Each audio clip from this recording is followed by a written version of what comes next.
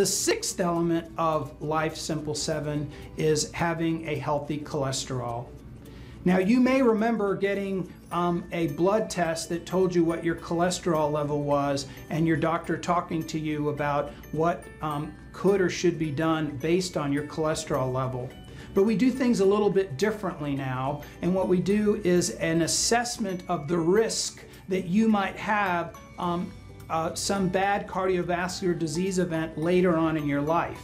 And on the basis of some questions about what you eat and your physical activity and whether you smoke or not and what your blood pressure is, and a few other questions, a risk assessment is conducted by your doctor.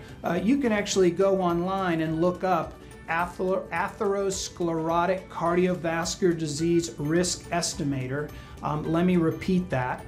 Atherosclerotic cardiovascular disease risk estimator. That would be ASCVD risk estimator, and if you search that, you will find it online. You can answer questions and it will give you the same information that a doctor would get, and will have a prediction about the likelihood that you will have a cardiovascular event in the future. And now we decide whether people should be on cholesterol drugs or not based on the risk estimator assessment, but also based on whether you have other things going on that might put you at higher risk automatically, like having diabetes or having had a heart attack or stroke already.